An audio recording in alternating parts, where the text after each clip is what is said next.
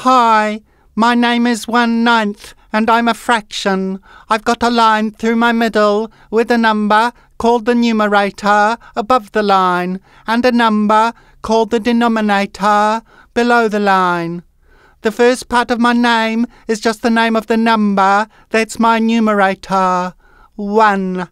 And the last part of my name comes from my denominator. When the number 9 is written below the line, you say 9th instead of 9. So I'm 1/9. You can find me on the number line between 0 and 1. If you divide the line segment between 0 and 1 into 9 equal-sized parts, I'm at the end of the first part. That's why they call me 1/9.